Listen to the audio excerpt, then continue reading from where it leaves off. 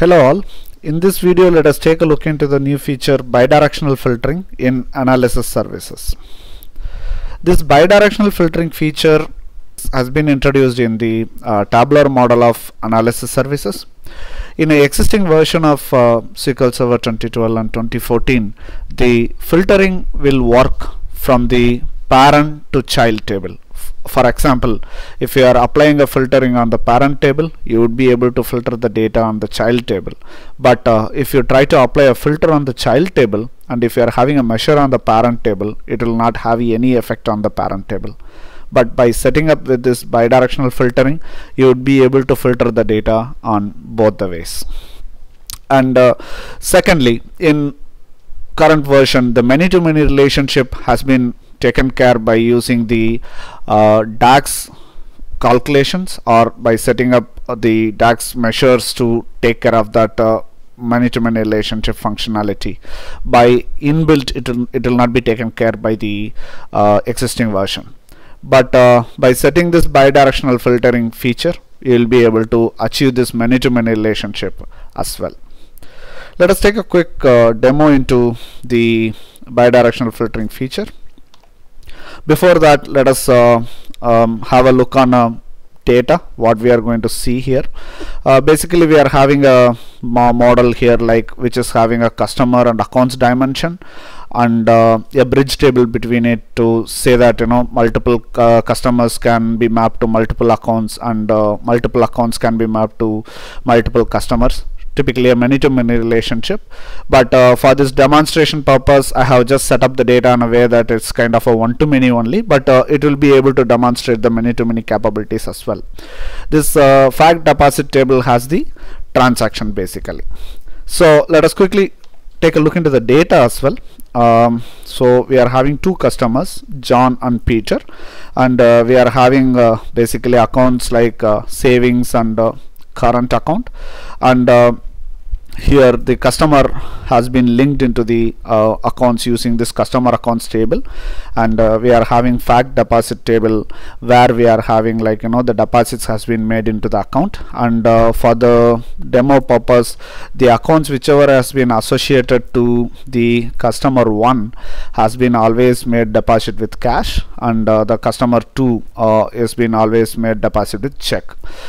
So and the deposit amount is 100 for the customer 1 and 200 for the customer 2. Basically, this is the data right now we are having, and let us try to check the first scenario of the filtering the data based on the child table in the parent table.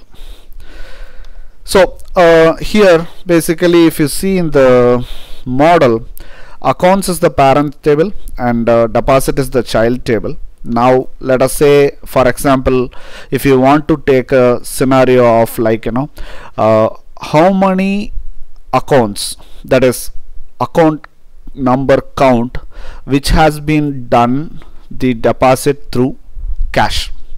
So as per this data, basically based on the cash, there are 2 accounts has been deposited, and the deposit type check is for the 2 accounts basically.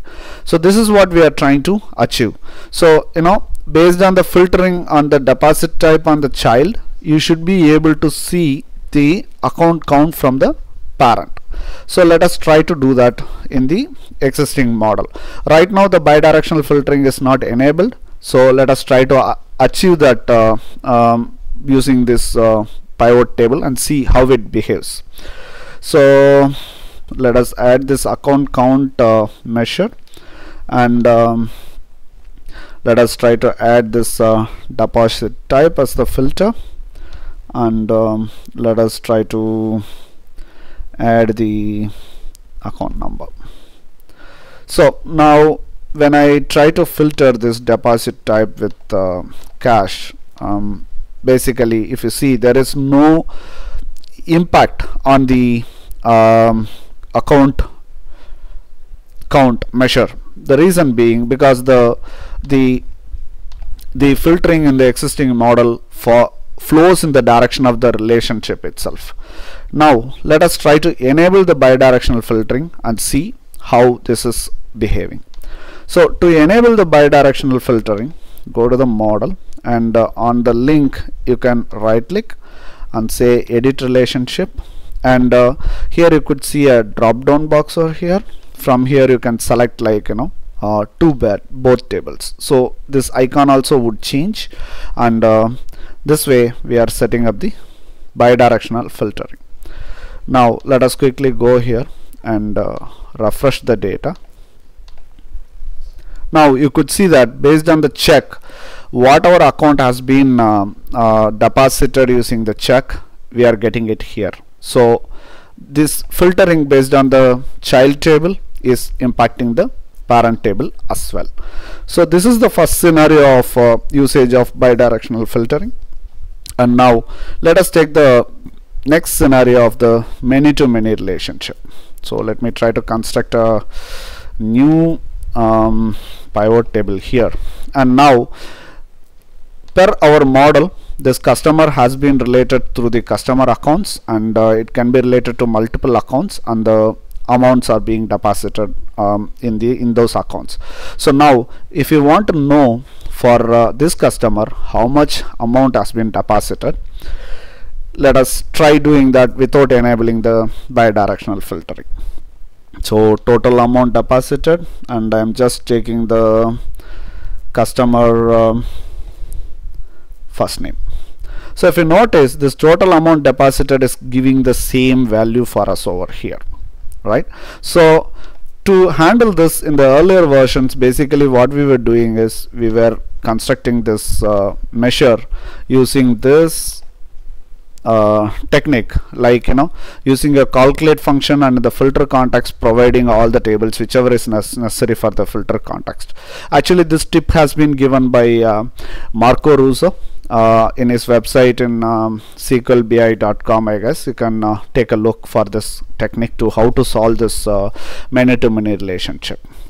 Now let me try to bring in that measure which is having the workaround. You could see that now it is giving a proper value.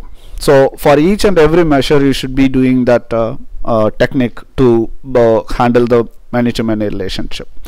But now with this bidirectional filtering, let us try to solve this problem. So now I am enabling the bidirectional filtering over here, and let me enable the bidirectional filtering over here.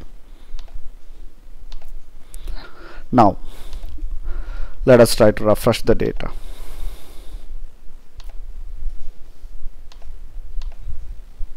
Now you could see that by default this total deposit amount itself is giving you a proper values. Reason being, by setting up this bidirectional filtering, this many-to-many relationship has been taken care. So that is the bidirectional filtering feature which has been made available in the CTP 3.2 version. Presently this SQL Server 2016 is in CTP 3.2, which can be downloaded from this link. Thank you very much for watching this video. I will meet you all soon in my next video. Thank you.